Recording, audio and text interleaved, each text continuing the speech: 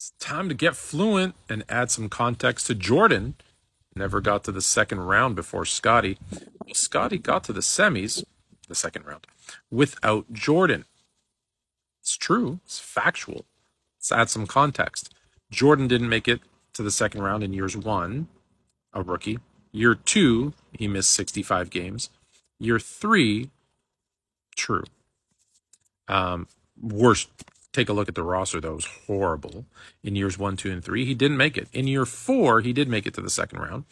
And Scottie was on that team. He was a rookie, started 0 games, averaged less than 10 points per game. And, yeah, that wasn't the reason they made it to the second round. However, that's the equivalent of saying LeBron James didn't make it to the playoffs without Larry Hughes, because in years 1 and 2, the Cavs missed the playoffs. Not until year 3, when they add Larry Hughes, they make the playoffs.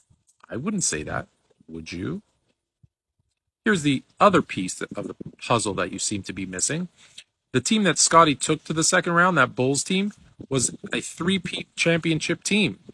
Everybody on the team was there. Everybody on the team was healthy, with the exception of Michael Jordan, but they added Steve Kerr, Tony Kukoc, and Luke Longley to a 3-time championship team.